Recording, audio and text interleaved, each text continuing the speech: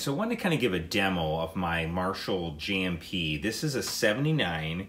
It does have KT88 power tubes, so the power tubes really never break up. It does have tongue sole, like super, they're not super, but they're definitely higher output preamp tubes. So that does give it sort of a unique sound. So if I have, this amp is preamp, you know, I have it all the way up, the master volume. This was the first master volume amp as well. And then just, you know, presence, bass, middle, treble. You know, all the way up, you get this.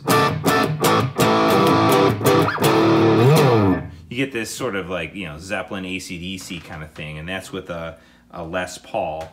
The cool thing about this amp, though, is if I bring down the volume, it cleans up nice.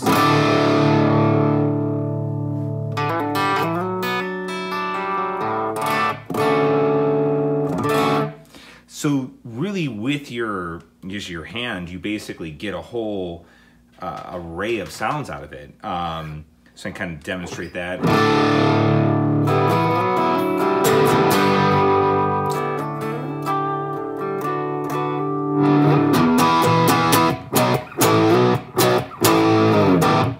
So it's very classic rock, right? But you can, I found, you know, if you turn the preamp to like 4,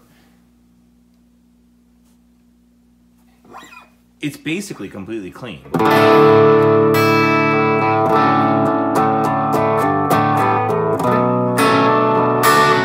So that's good if you were, you know, you could go with that sort of as your foundation of your sound.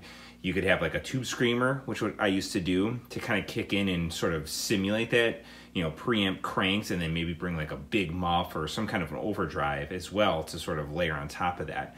So this album, you know, the last album I did, Galaxy Colors of Every Kind, this was the amp that I use exclusively.